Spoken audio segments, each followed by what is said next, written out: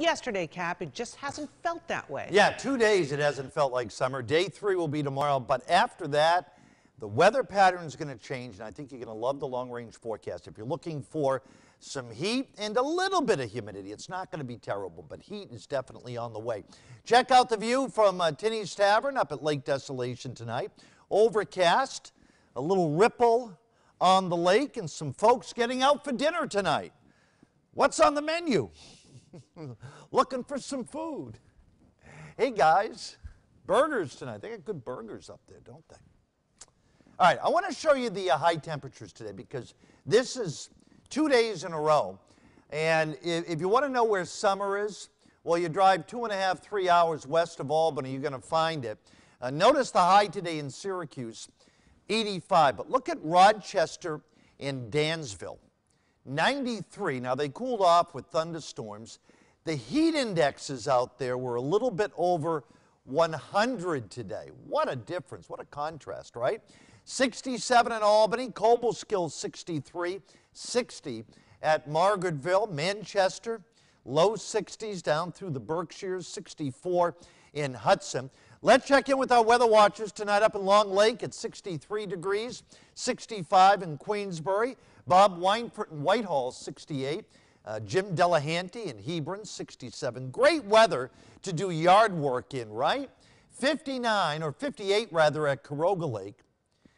Sandy Clark in Gloversville, 60, 63 Galway. Dwaynesburg only 59. Same thing at Grafton. Waterford 67. Bennington at 64.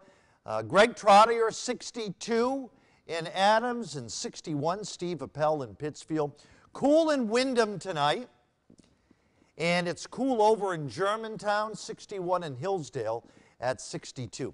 All right, radar, nothing here. The rain stayed east of us.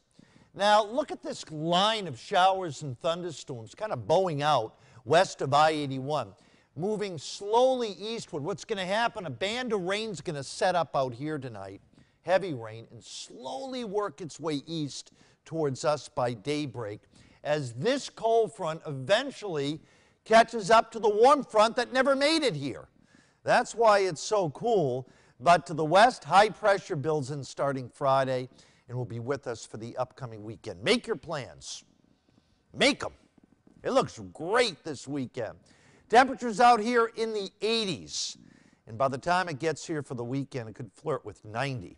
All right, futurecast tonight. There's the band of rain setting up west, moving in tomorrow morning, right over us during much of the day, and then it works its way east-southeast. Now, Friday, a little bit cloudy in the morning, and then we'll bust out into the sunshine for the afternoon. Highs tomorrow, upper 60s to near 70, so another very cool day. Friday, that's better, right? Low 80s, Lake George to Hudson, near 80 in Pittsfield. And check out Saturday, 85 to 90. A little bit humid, but it's not going to be terribly humid. 60 tonight, shower towards daybreak. Showers tomorrow, 69. On Friday, becoming partly sunny, 82. Hot weekend, partly sunny, 88 Saturday, 90 on Sunday. Few showers and thunderstorms Monday, 78. It dries out, nice on Tuesday, 76, and not bad Wednesday, a high close to 80. Solomon? Looking better.